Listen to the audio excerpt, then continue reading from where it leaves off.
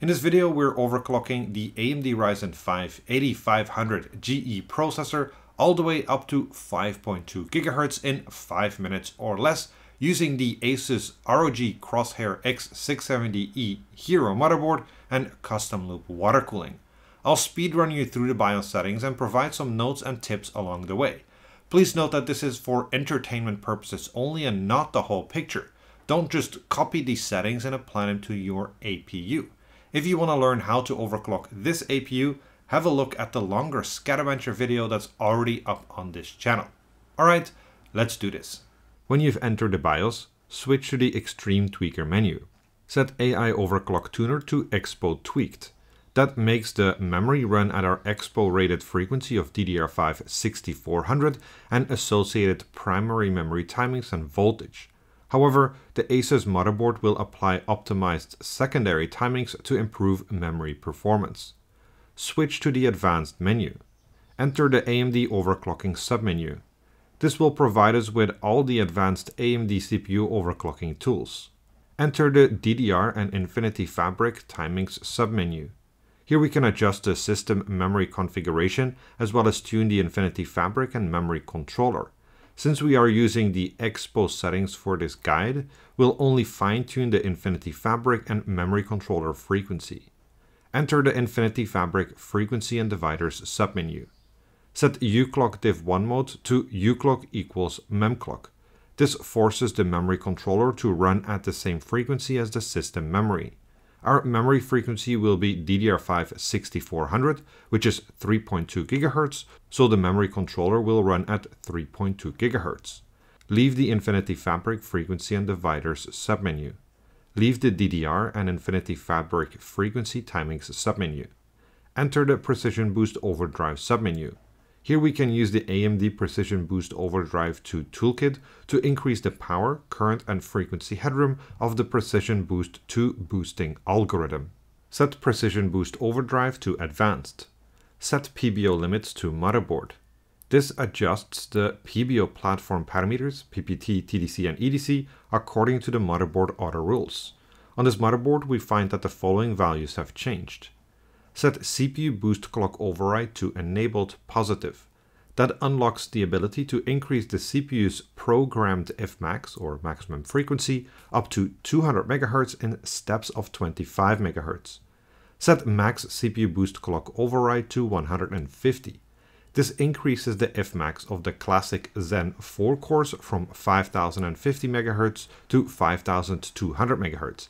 And the Fmax of the dense Zen 4C cores from 3700 MHz to 3850 MHz.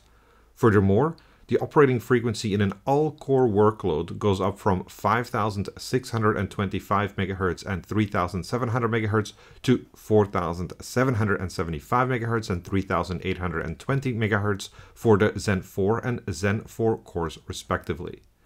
Enter the Curve Optimizer submenu.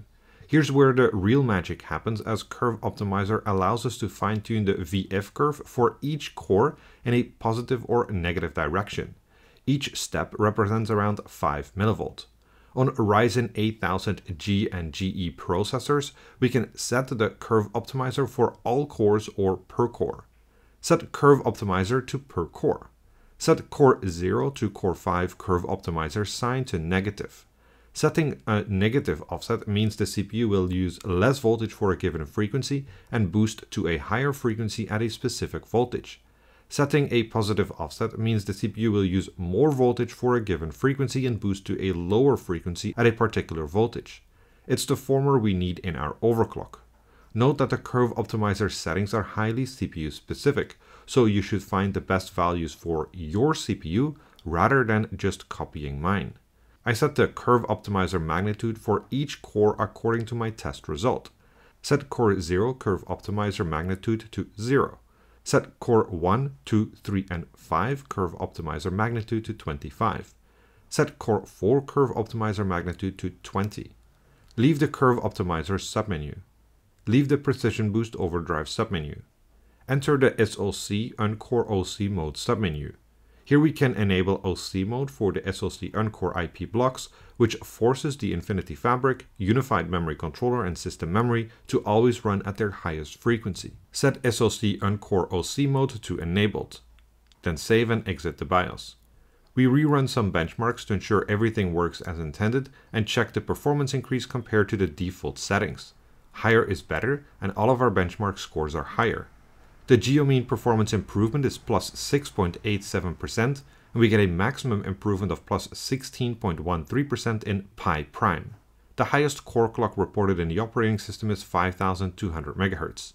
When running the OCCT CPU SSE stability test, the average CPU C-core effective clock is 4752 MHz and the average CPU D-core effective clock is 3802 MHz. The average CPU core voltage is 1.199 volts, the average CPU temperature is 68.3 degrees Celsius, and the average CPU package power is 71.5 watts. And that's it. I want to thank you for watching and the Patreons for their support, and see you next time.